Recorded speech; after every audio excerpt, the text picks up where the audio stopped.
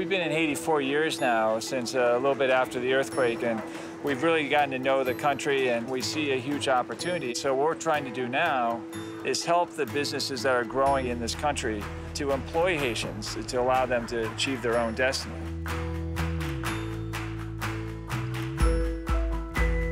My wife and a partner of hers, they started manufacturing hair ties, hair bracelets, and other clay bracelets. And as you can see, we've got a backup generator that's been running for like 2 years now, and it's just hard on the pocketbook.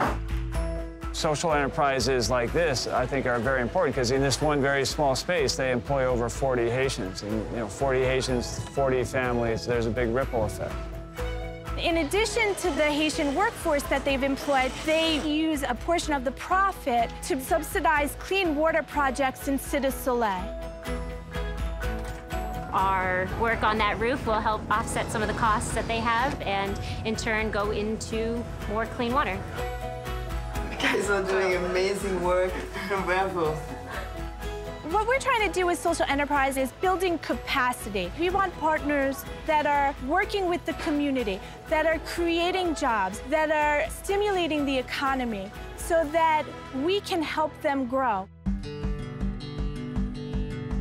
We're an orphanage, we're a home for special needs children, we're a school. On a given day, you have about 800 kids on the property.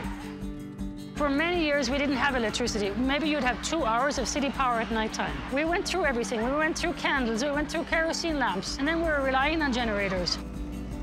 We're installing a 20-kilowatt solar project. The system will be able to provide about 24 hours worth of consistent power without having to rely on the electric utility or a generator.